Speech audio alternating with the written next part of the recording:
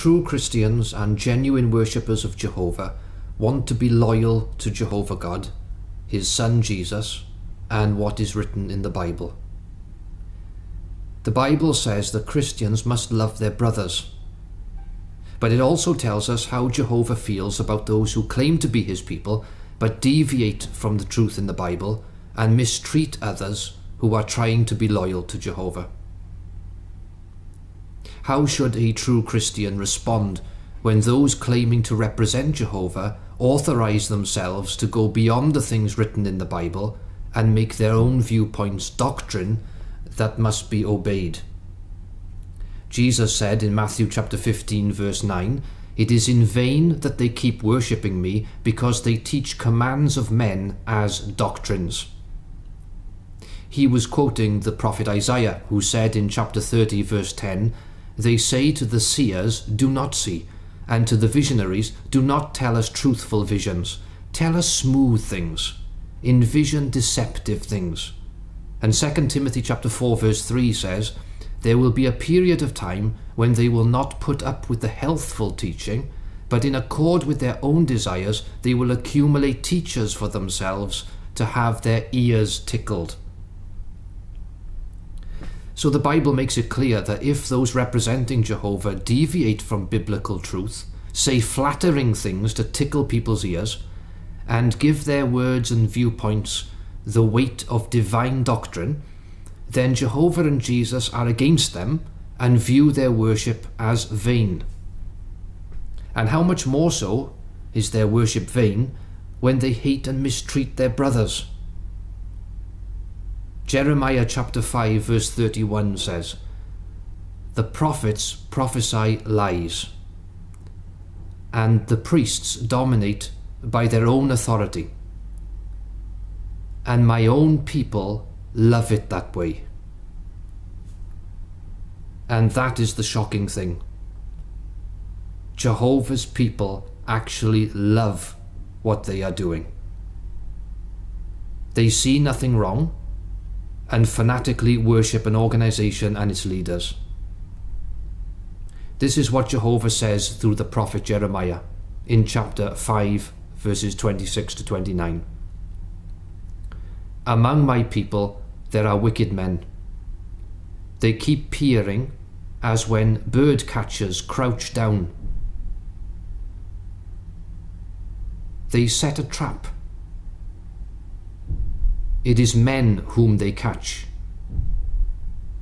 Like a cage full of birds, so their houses are full of deception. That is why they have become powerful and rich. They have grown fat and smooth. They overflow with evil. They do not plead the legal case of the fatherless boy, so they may gain success. And they deny justice to the poor. Should I not call them to account for these things, declares Jehovah? Should I not avenge myself on such a nation? And the question that we should ask ourselves is, should I turn a blind eye to these things and continue fanatically worshipping such an organization and its governing body? That same chapter, verse 19 says, "It must occur that you will say, 'Due to what fact has Jehovah our God done to us all these things?' And you must say to them, 'Just as you have left me and have gone serving a foreign god in your land, so you will serve strangers in a land that is not yours.'" They consider themselves Jehovah's people and brag that they have called themselves by Jehovah's name. But if they worship someone or something else in their organization, Jehovah will not turn a blind eye to it, and they will be punished. The Apostle John says, "Little children, guard yourselves from idols." But if a person is obsessed with his or her organization and believes everything it says is God's words without even checking if it is coming from the Bible, that person is an idolater and is worshipping something other than Jehovah. Their use of Jehovah's name will not help them to escape punishment for their idolatry.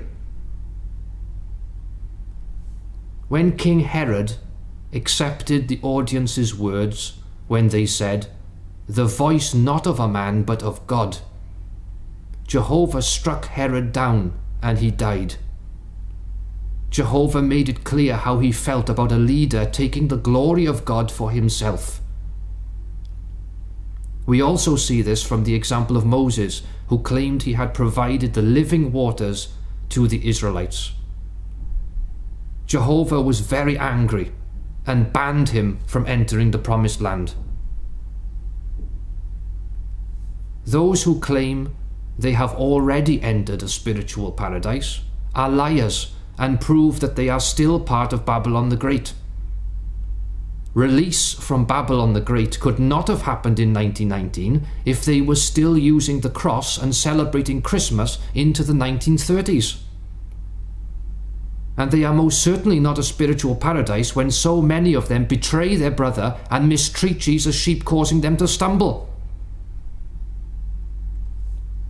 The Pharisees in Jesus' day had become obsessed with themselves and their dogmatic teachings. They had made themselves gods and had become an idol to themselves and those who loved it that way. Jehovah's Witnesses have done the same. The majority of Jehovah's Witnesses worship their organization and the governing body because they love the way of their smooth talk and their tickling of ears, and believe that everything they say is the voice of Jehovah. Most don't even check if what has been said really comes from the Bible. They don't need to, because their viewpoint of the governing body is so fanatic and idolatrous that they praise it like they praised King Herod. They also agree that the modern part of the slave is correct to glorify itself like Moses did. They believe that Jehovah has somehow changed and that the governing body has some kind of special allowance given to them. So everything we learn in the Bible must be disregarded because they are so special. They are very, very wrong. The answer is clear. No genuine worshipper of Jehovah and true Christian should be idolizing an organization. Only Jehovah should be worshipped. The name of our God Jehovah is being reproached and dirtied by an organization that is filled with hypocrites, liars and slanderers. Those who have taken the name of our God and put it on themselves are not worthy of his name. We who love Jehovah's name must do all we can, if we can, to remove our God's name from such apostates who have no fear of it. Jesus prophesied about them when he said, "Many will betray one another and will hate one another, and many will be stumbled." Jehovah is watching them, stumbling Christ's sheep, while they brag about having Jehovah's name on them. Acts chapter 19 verse 15 says, "The wicked spirit said to them, 'I know Jesus and I am acquainted with Paul.'" A demon can witness about Jesus, but it does not mean he is good or a Christian. Being a Jehovah's Witness does not mean the person is necessarily a true worshipper of Jehovah or a genuine Christian. Jehovah's name is being misused by false Christians who hate their brother. The Jehovites of Empire of Jehovah are Jehovah's Witnesses and also genuine worshippers of Jehovah and true Christians. It is our determination to sanctify Jehovah's name and worship him in spirit and truth.